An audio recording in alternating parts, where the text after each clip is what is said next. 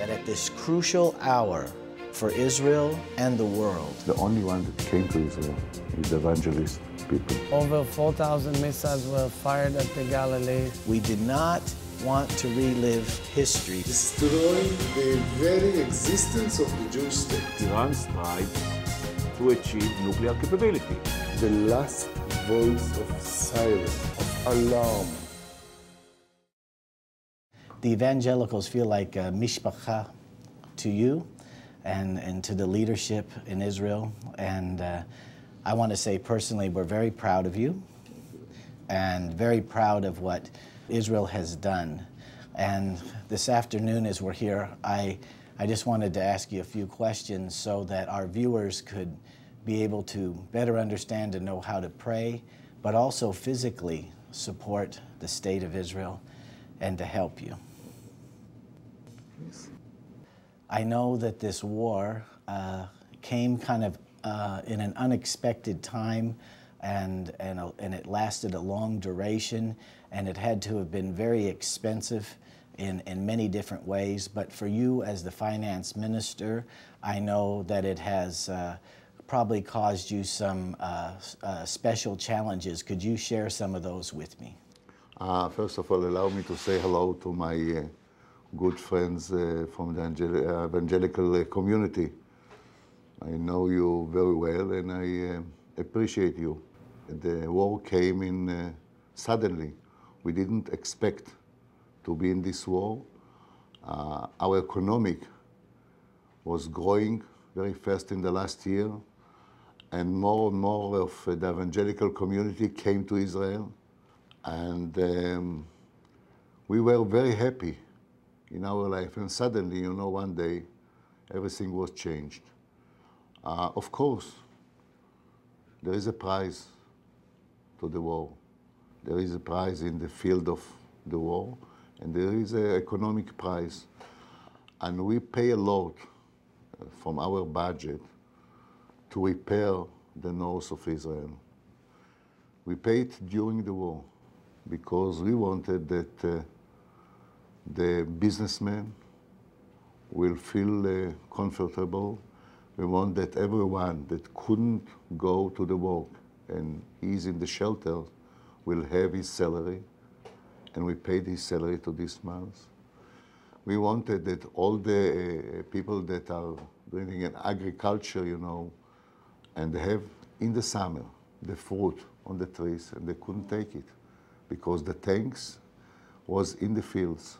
We paid them, and we paid to the owners of the hotels because no one could come to this area.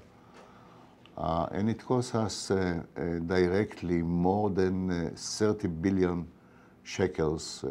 And of course, the economic of Israel is suffering from it. But after the war, we decided that we have to continue with the growth of our budget. And you saw, as a good friend of Israel, and you are reading the newspaper here, and you know what is going on, that we passed the budget in the government. And it was very important because it's showing to the world that there is a economic leadership here in Israel. And I hope that after this budget, we will continue to go to the next year. Yes, and I agree. What could you say to our viewers? My organization, we take 4 tours a year to Israel, and our tours have not slacked off at all because I communicate to them really the truth about the safety and the security about Israel. And I'm here now, and I see the peace that's here and the joy that's here. There's been a quick recovery from this war. What can you say to our viewers about coming to Israel in 2007? I'll tell you some things. You know, in 2001, 2, and 3, we were here after, in the time of the Intifada. No one of the tourists came to Israel. The only one that came to Israel is the evangelist people that came and say, we are with you here in Israel. So first of all, I would like to tell the evangelist community, we appreciate it. We appreciate it from the bottom of our heart. And we know that you're a real friend of Israel. But if you want to help now to the economic Israel, please come and visit the state. Don't bring with you a roadmap. Just take the Bible, and you can go from the north to the south, and you will see the country. Everything is written in the Bible. And I know that you will enjoy your stay here in Israel, and I know that everyone that is coming to Israel is bringing more and more work to the people and is helping the economic of Israel. So what I would like to ask you, don't pray for Israel, pray for Israel from Jerusalem, from here. Come here and pray here for the safety of Israel. And I hope and I know that God will listen to your prayers. Yes, very well said. I've heard it said that when you pray in Jerusalem, it's a local call. It's not long distance. So we need to tell our viewers when they're praying from Jerusalem, it's a local call. I'll tell you the truth. Lately I didn't spoke with God, so I don't know what's happening now. But of course, if you want to pray to God, you have to pray from the bottom of your heart. Yes.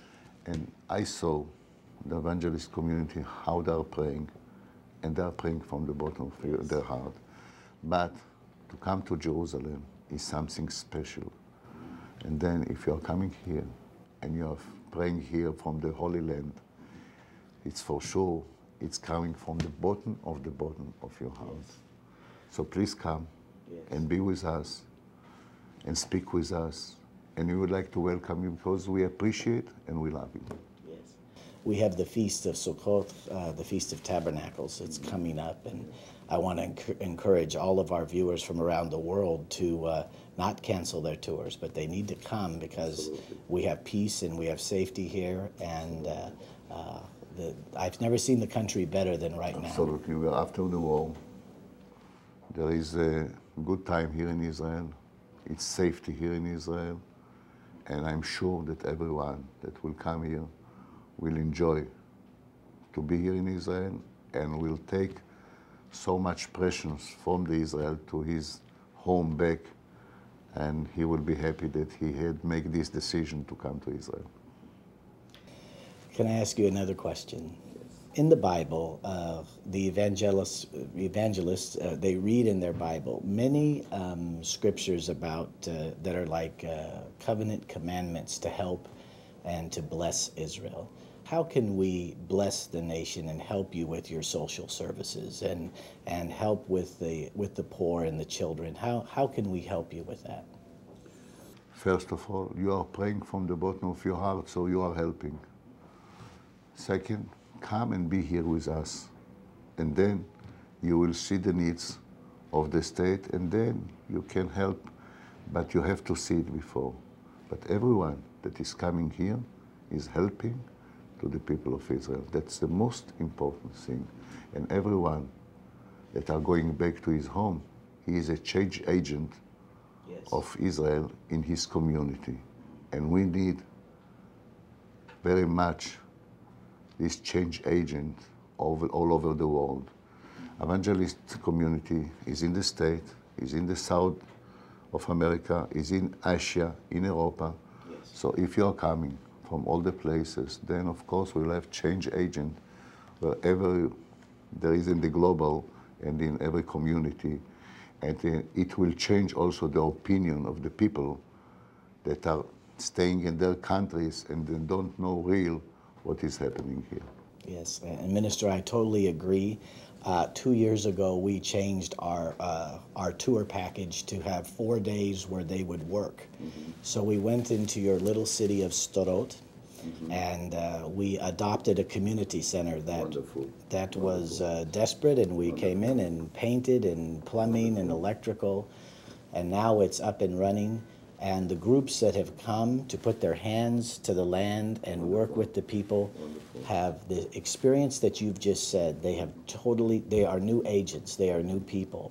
And so I want to encourage our viewers to listen to the wisdom. It's the wisdom of Abraham. great wisdom to come and to stand, because it's good to stand with actions and good deeds. And thank you very much. And we want to thank Thank you, everyone. We are before our new year in a Yes. couple of days, so Happy New Year to everyone. Thank you. Yeah, Shona Tova. Shana Tova. Thank you very much. Yes. Shabbat Shalom. Shabbat Shalom. Toda rabba. Shalom and welcome to Jerusalem. Hi, my name is Kurt Landry and I'm founder and president of House of David Ministries. We have a great opportunity in this hour to bless this city and to bless the country of Israel from the far north to the deepest south. Would you join us in helping us to protect and minister to the children here in Israel? The statistics tell us that more than 720,000 children are under the poverty level right now in this city. And I believe the evangelical community is being blessed for 2,000 years by the covenants of God to answer that call at this hour. Would you join us as we take you on a wonderful tour of an opportunity to bless Israel and to bless its children? And may God bless you as you give. And remember, pray for the peace of Jerusalem and all of Israel. And may God bless you out of Zion. Shalom.